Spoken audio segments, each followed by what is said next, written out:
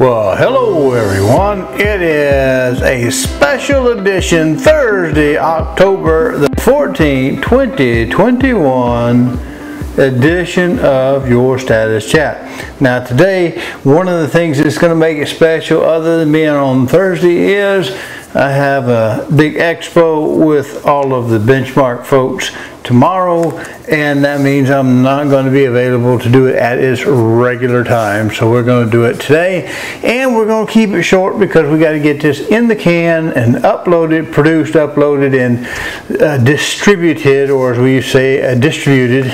Some people don't like my pronunciations, but that's what that is. And I'll just get right here to the numbers just as quickly as I get back from the advert. Hello, I'm Dale Delbridge of Benchmark Realty, Murfreesboro, Tennessee. If you are currently unrepresented and would like to know how to compare up to 3 properties side by side and room by room, then go over to my new YouTube channel, Call Dale to Sell. That's one L in Dale, no spaces. Watch the demo on Real Scout and then call me and we'll set up your exclusive ad-free account today. Now that we got that done, I will say in my private life today, I did enjoy some of this prosperity this new system seemed to be bringing up. I called for an order of propane. I live out in the country as is, and we have no natural gas pipelines out here. And my price was $3.49 a gallon for liquid propane, and that wasn't even before the big price range hit. Now, last time I bought gas, $1.49 a gallon. So I'm not real good at numbers. Actually, I can. But you know, from $1.49 to $3.49 is $2 more, and that's more than a 100% increase in that, because obviously $1.50 would be $3, and we're more than 100% increase.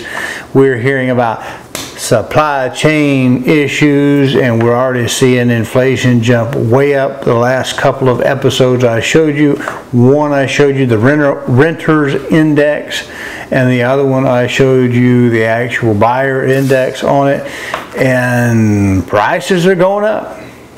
So I don't see them coming down in the near future. Again, that's the same problem. When you spend money you don't have, it costs you a lot more to pay it back.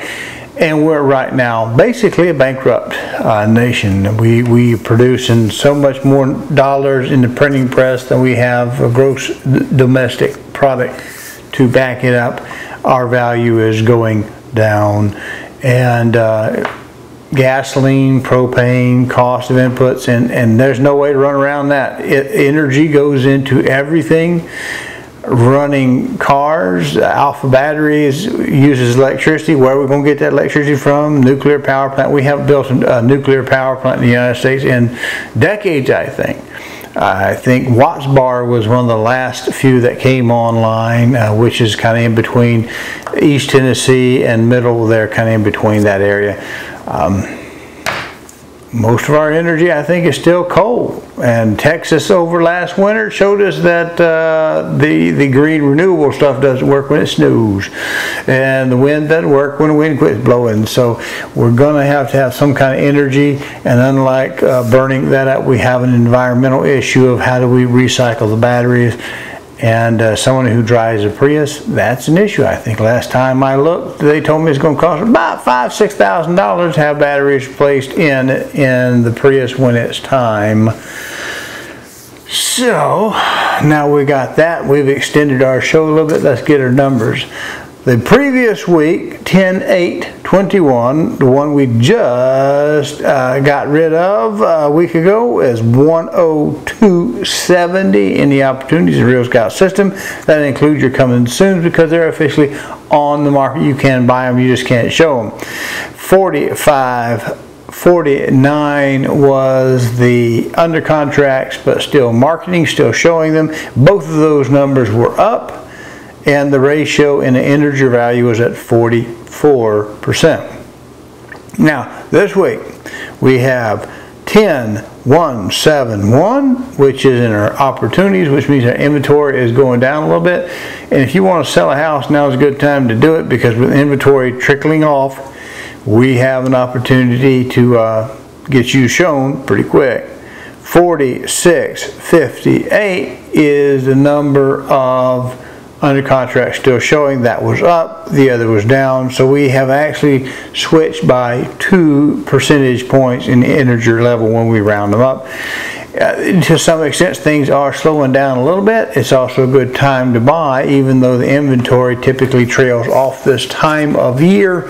We still have some good mortgage rates, and we still have people looking, we still have people selling, but there is a little bit, perhaps a little bit of jitteriness going into Christmas and all this supply chain issues that we're hearing about. Certainly throws the monkey wrench into it. Anyway, we're going to have this released on Thursday night. When I shoot it, I've pushed it till way after dark so that our numbers will be fairly close to a Friday morning when I normally would take the numbers for the book, and we'll go from there. So I want you to have a good weekend, and hopefully we'll have something good to come back after a big show Friday.